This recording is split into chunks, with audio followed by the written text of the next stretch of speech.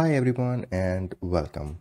In this video, we are going to see how we can create MySQL database connection with Ignition SCADA. Right now I am at the home page of config section. Now I'll scroll down and I'll go to database connection.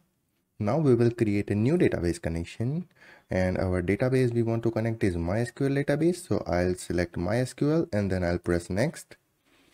Now it's a MySQL local database, so MySQL local DB, and connection URL is jdbc://localhost:3306, and database is ignition_test database, and password and username, so username is root and password here.